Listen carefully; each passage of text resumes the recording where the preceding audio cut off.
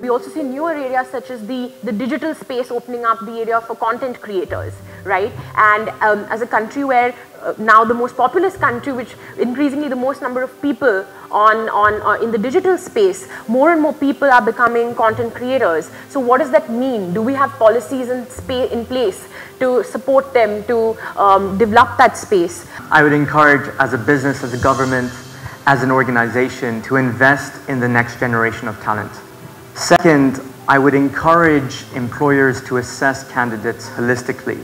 So go beyond their resume or traditional CV, consider skills-based hiring, and go beyond borders as well.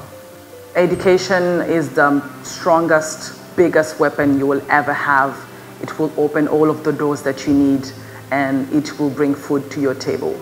So take education very seriously, and this is specifically for Africans and women.